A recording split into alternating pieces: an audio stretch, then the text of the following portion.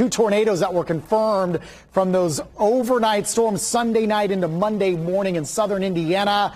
Du Bois County, and then over in Orange County, Paoli. We've shown you some of the videos there.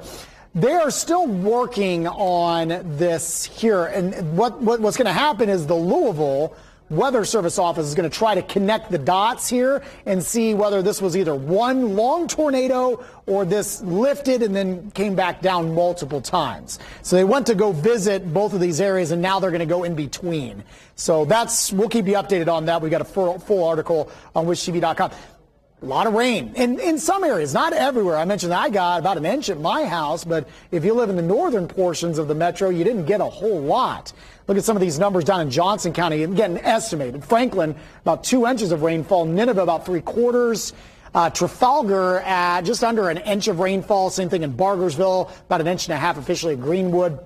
And Mooresville, but much lighter amounts up to the north. And then a big swath of heavy rain from Bicknell to Lagodi to Bedford, locally as high as 5 inches of rainfall. There were some flooding issues in some of those spots. But we stay dry today for the most part. South Bend 62 along with Kokomo, Indy 63, Bloomington sitting at around 68 degrees. Today I think will be a nice day. 77 at noon, 83 at 5.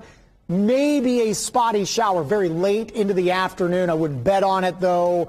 Again, I think you're going to get a lot of sunshine and maybe just a few afternoon clouds. Indians are back at home against Nashville. I believe Alex Pillow will be there signing autographs here this evening, so you can go check that out. Upper 70s at first pitch, 7:05. Last pitch at 73. Should be pretty nice. Storms stay to the west. There's going to be a strong risk maybe in the plains, but that risk will shift to the east tomorrow. Marginal risk from Indian Point south. There is a slight risk down around Evansville. This is going to be a very similar setup to what we had Sunday night into Monday. Futurecast at 4 a.m. tomorrow. I think the morning is dry. No problems at the bus stop. But anytime after lunchtime, fair game for some scattered showers and storms. Now, I think these up north stay below severe limits, but you could have some pretty heavy rain. And then by late Wednesday night, scattered storms. This is where your severe weather threat could be, and it could be an overnight event. This is 2 a.m. Thursday morning. I do think by the Thursday morning commute, however, we're dry. So again, this is going to be very similar to what we just experienced yesterday morning. Much more of an overnight event. Numbers tomorrow before the rain arrives, pretty standard for this time of year. We'll go low to mid 80s. It will be a little on the muggy side.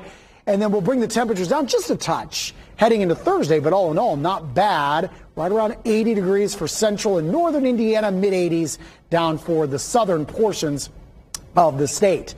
8-day forecast presented by Circulus Digital Media. 81 we mentioned for Thursday, and again, just some very early morning showers. We'll dial up the heat and humidity for Friday, but otherwise we're dry, 88.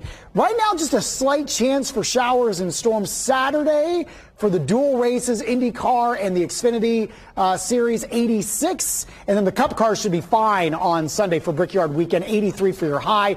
Mid-80s then on the way for Monday and Tuesday of next week.